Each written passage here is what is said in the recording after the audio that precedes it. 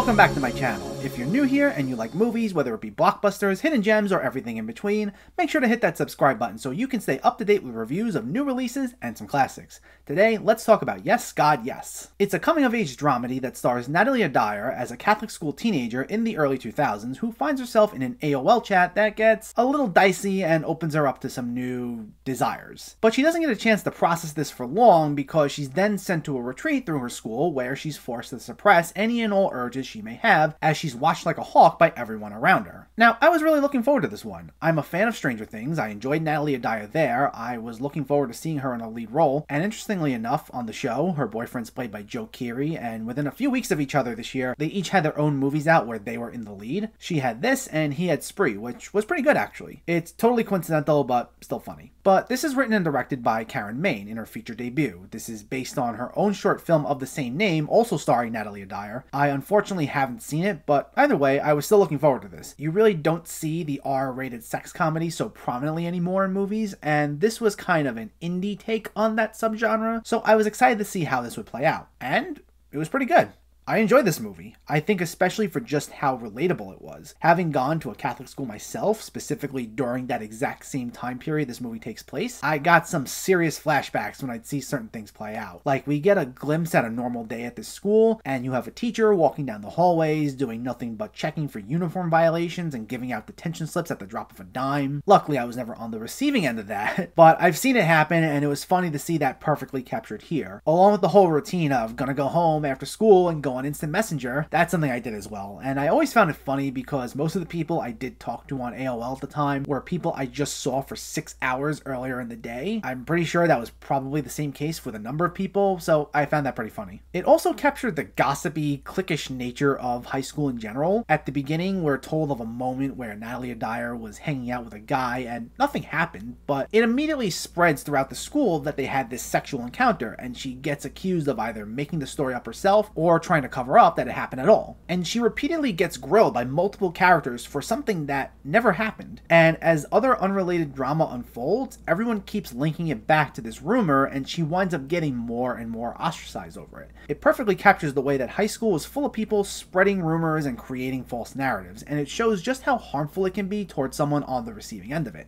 And Natalia Dyer does a great job with the material. Her performance is essentially what carries this movie. She handles the subject matter in a very nuanced way. A lot of it is based on facial expressions and her slowly trying to process her understanding of these new experiences. Like, a big part of the movie is that wherever she seems to turn, she sees nothing but sex imagery between conversations she has, things she overhears, pictures she sees on the wall, and she won't even say anything, but you just see through her facial expressions how she's trying to process it all. One minute she's just confused, then there's almost this denial phase, then she comes around to accept it, and she cycles through so many thoughts in a matter of seconds, and it's just brilliant acting on her part. As far as criticisms go, my main thing is this definitely feels like a very small scale film. It's only an hour and 15 minutes long, and it definitely goes by quickly, which is a good thing. But regarding the story, while it partially is about Natalia Dyer coming to terms with these new experiences and growing as a result of them, it toes the line of going into slice of life territory. It's not like there's something tangible she's necessarily working towards. She's on this retreat, and while she is trying to deal with these rumors being spread about her, that's not exactly the focal point of the film. Characters will relate experiences that happen in the moment to those rumors, but it's not like Natalia Dyer's whole mission is actively combating them. She's mainly just trying to get through her time there while coming to grips with some of her new feelings, and there are these sort of mini arcs during the retreat. Like, there's a guy whose attention she's trying to get, and there's a group leader who repeatedly checks in on her, and she's trying to hide her phone from her, and she'll have run-ins with the guy who is part of the rumors being spread about her, but none of these are exactly the main thing driving this forward. I wouldn't call it disjointed. They all come together in the end to tell a cohesive story, but there's just not this sense that there's something in particular she's actively working towards, other than to just get by and have this personal revelation. But that doesn't make it bad, not at all. In the end, like I said, it's a good movie. I'm just saying it functions more as this small-scale character piece through moments rather than being this emotionally charged, clear-cut story.